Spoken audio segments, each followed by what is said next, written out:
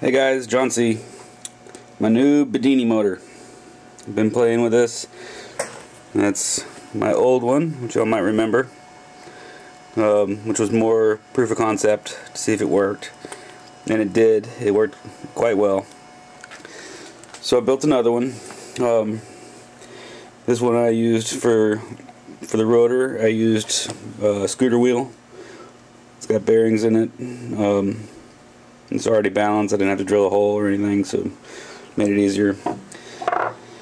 And then the coils they're 550 winds of tri-filar, so it's 2 power and 1 trigger.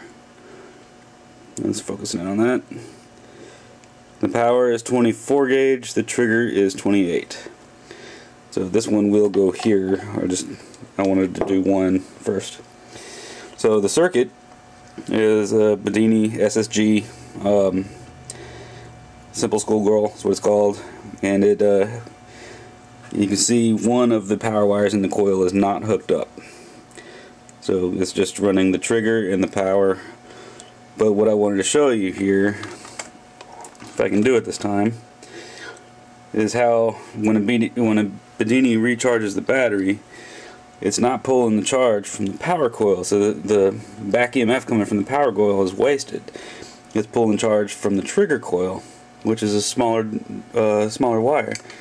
So to me, it seems like there's a lot of wasted energy here that could be used. So what I'm going to do, I'm going to fire it up. Let's see.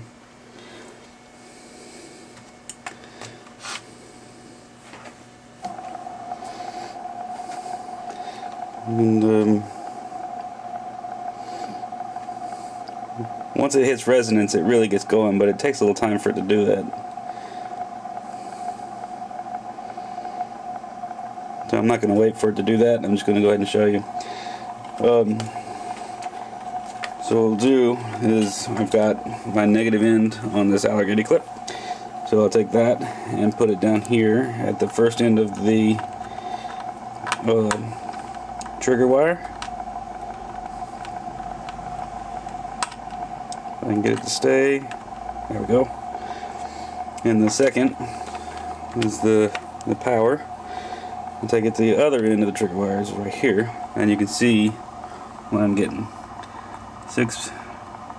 So this is AC voltage, by the way. So I'm getting 6.5 volts AC voltage.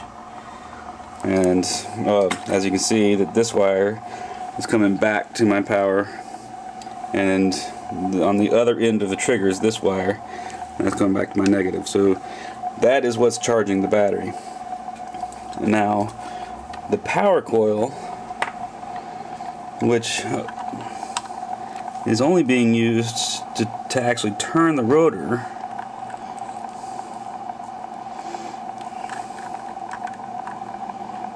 has back EMF, obviously, of 8.8, almost 8 3/4 volts, which is not going back into the battery. I find that interesting. So that's wasted energy. So the other thing is, now I have this third one that's not in use, and when I measure the voltage on it, I have almost 7 volts. And altogether, I can't really measure the current coming out of this, which is the problem. I can tell you it's pretty significant, because I actually accidentally touched between here and got quite the jolt. But it's hardly any current coming into it. I think it's at, let's see. So we'll go from the power wire.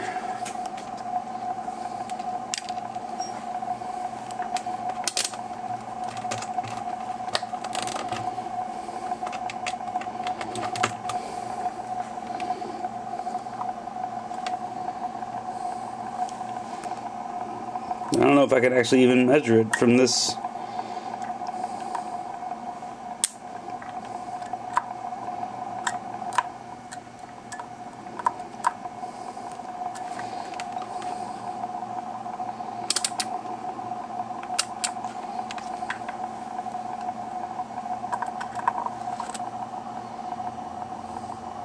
Here we go. The 3-4 milliamps.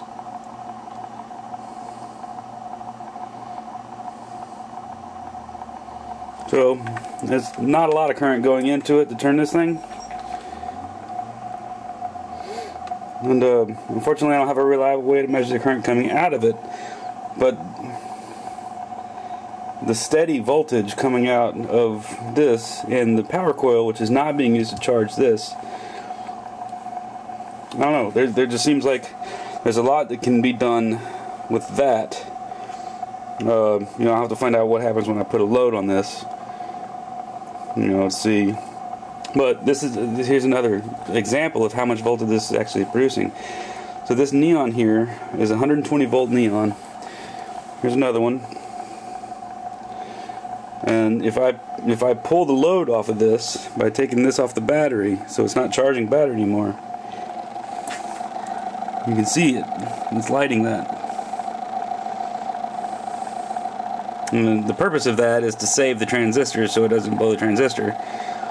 But each time it passes by, it's producing enough voltage of back EMF on the trigger coil to light the 120 volt neon. I'll put this back on, and it stops. Anyway, this stuff is fascinating to me. I think that there is a lot to learn. So my goal, I'm going to build another one of these, put it on this side, and put this coil here on this side, and then you know, then have the two separate circuits, but it's a common rail for the outgoing of both of the unused coils and the charging circuit on the Bedini SSG. We'll see what I can do with that. This will be the power station for a number of other experiments to come. Anyway, thought I'd share. Talk to y'all later.